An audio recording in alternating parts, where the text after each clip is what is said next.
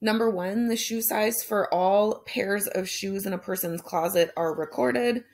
They're all sevens. What is the mean? So if we add these all up, divide by the number they are, it's going to be a 7 since they're all the same. And what is the standard deviation? Well, there isn't any deviation because all of these values are the same. So the standard deviation would be 0. Number two, here's a data set. What happens to the mean and the standard deviation when the 7 is changed to a 70? So for this one, I'm going to actually use GeoGebra to type this in. So let's go to the GeoGebra website, and you can do this a different way if you have a different way of figuring out standard deviation. Oops. All right, so let's click here and then here to get to our spreadsheet. Then I'm going to type in these data values. So we had 1, 2, 3, 3, 4, 4, 4, 4, 5, 5, 6, and 7. Then we're going to have this same data set, except for it's going to change to a 70. So I'm just going to get them both typed in right now. So then to get the standard deviation and the mean, we're going to select the column and then go over here to the upper left-hand corner, just like we did for figuring out the histograms and the box plots. So you'll see this histogram, but if you click on this button right here in the upper right-hand corner that kind of looks like an E with an X, click on that and it'll actually give us our statistics.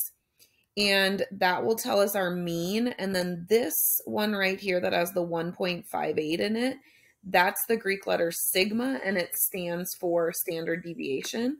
So I'm just going to copy this here and bring it back over into our other slide so that we can look at this in a little bit here. So now what I'm going to do is do this for the one with the 70. So we're going to move this over, and I should still have my spreadsheet. So I'm going to highlight this row, hit the one variable analysis again, and now it gives me a new histogram, and we can see that we're way up here at 70. So we've added in that value of 70. Click that E button again, and that'll bring me to my statistics. So let me get a copy of this and bring it back over into this screen. So now we can compare these and we can see what happened. So let me just get this circled here, which ones we're looking at. So remember, obviously the mean is labeled pretty clearly with the name mean. So we've got, oops. All right, so we've got the mean here on both of these. And then the standard deviation is this one that looks like this. That's a sigma in Greek.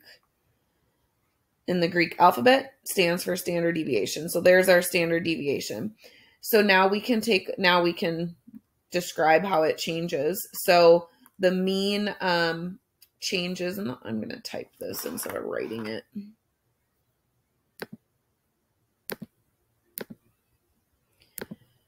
All right, so the mean changes from 4 to 9.25.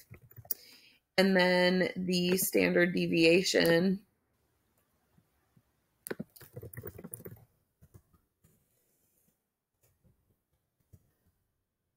changes from 1.58 to 18.36. Oops. We can see that they definitely both went up significantly. We knew that was going to happen because we added in such a big value. So it did really change that mean. And then this standard deviation is how spread out that data is. So once we added in that 70, that significantly changed the spread of our data.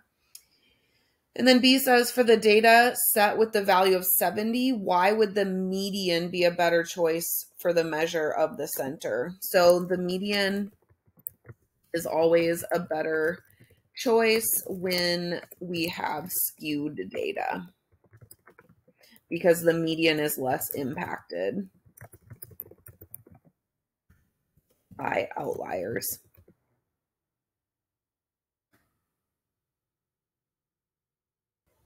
Number 3, which value best estimates the standard deviation for points in a card game? So now it doesn't want you to actually calculate the standard deviation, just based on these, which one's the best estimate. And so when we take a look, the first one is 5. So if we look here, we went, this went down 5, and then this went down another 5. Here it went up 5, and then up 5. So 5 is a pretty good indicator. These ones would be very large, because if these are all of the points in here, to get 20 points, I mean, now we're going to a data point that doesn't even exist, off of the grid.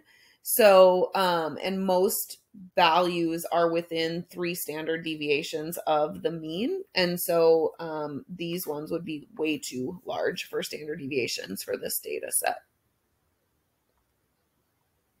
Number 4, the mean of data set A is 43.5 and has a mean average or mean absolute deviation of 3.7.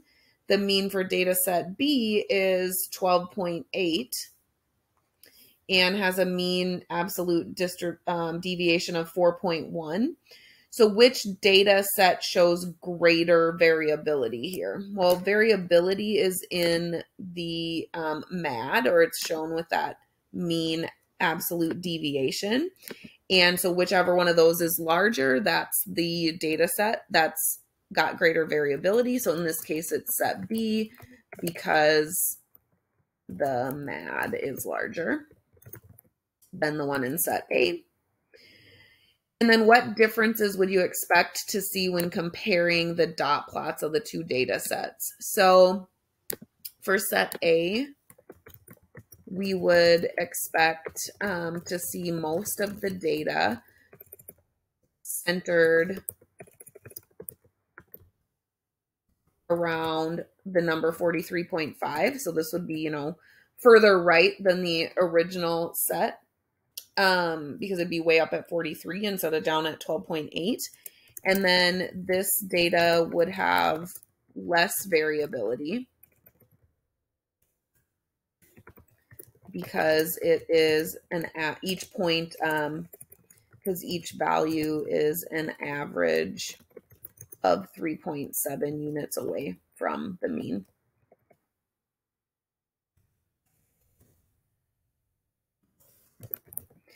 And then for set B, you would expect set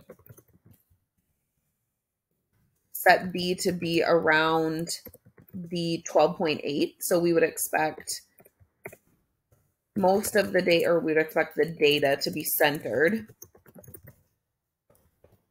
at 12.8. And and the values to be approximately 4.1 units above or below the mean, with using that MAD statistic. So set A, is going to be further to the right and less variability than set B. So set B would be at 12.8, which is going to be further left on a number line. And then it's going to be more variable because it's going to be, each point is going to be an average of 4.1 units away instead of 3.7. Number 5, select all distribution shapes for which the mean and the median must be about the same. So must be about the same is in, symmetric graphs. So symmetric and bell-shaped. And then uniform means everything's the same. So the mean would be the same, the median would be the same, the dots are there the same number of times. So bimodal does not guarantee that. It could happen, but it doesn't have to. And in skewed data, they could not be the same. Number 6, what is the interquartile range here? So we want to look at this upper value is at 14. This lower quartile, Q1, looks like it's at about 7, and we would subtract those. So 14 minus 7 gives us letter B. Number 7, the data represent the number of cans collected by different classes for a service project. find the mean. So remember, for the mean, we would add up all of the data points. So we would get the total of all of these, and the total of this is 222. And then there are 12 data points. So we would divide 222 by 12, which would give us a mean of 18.5. And then the median, we would want to order these from least to greatest. You can carefully cross off like low and high numbers. So if I cross off, if you don't want to write it all out in order, so my lowest number is 9, my highest is 42. My next lowest is 12, and my next highest is 22. Lowest 13, highest 22. Oh, 23 actually. That's what I'm saying. Better be careful. So let's start over. Okay, so we've got 9 is the lowest, 42 is the highest. Then we've got 12 as the lowest, 23 as the highest. Then we go to 13 and 22, 14 lowest, 22 highest, 14 lowest, 19 highest. So that leaves us with these two as our middle numbers. So for the median, we're going to add those together and then divide by 2, or if you know what's directly in the middle of 14 and 18, that's 16. So that's going to be our median. Now it wants us to eliminate 42 as the greatest as a value. We're going to eliminate it from the data. So instead of having 42 be present, okay, now this is not part of it. So then what that ends up doing is brings our median down to just the 14, because the 18 would have gotten crossed off, and then we would have gotten 14 as our median. So our new median would be 14, and our new mean, so we would subtract 42 out of this total. So now our total is 180, but for 11 values. And that would give us a mean of 16.36. So both of them are going to go down. Okay, so the mean is going to go from 18.5 to 16.36, and the median is going to go down from 16 down to 14.